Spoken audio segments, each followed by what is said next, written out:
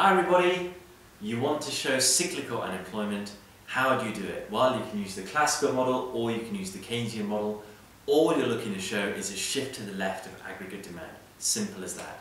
Let's look at the classical model first. Price level on the y-axis, real GDP on the x-axis. Show aggregate demand and short-run aggregate supply as such. Stick on an LRAS. That's your full employment level of output, and currently the economy is a Y1 and a P1. Now, if you wanted to, you could stop there.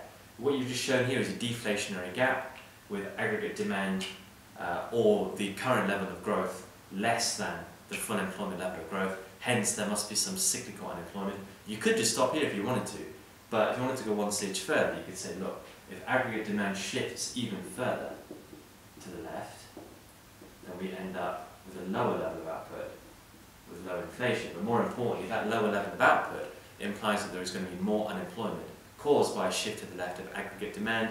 Potentially now the economy is in a deep recession and the end result is cyclical unemployment. So that will do the job there. In the Keynesian model, it's the same idea. Okay, so price level on the y-axis, real GDP on the x-axis. Show your Keynesian LRAS like that. Okay, so start with aggregate demand over here somewhere. Y1 in relation to YFE. Again, if you really wanted to, you could stop there, because once again you've shown your deflationary gap where there must be some cyclical unemployment.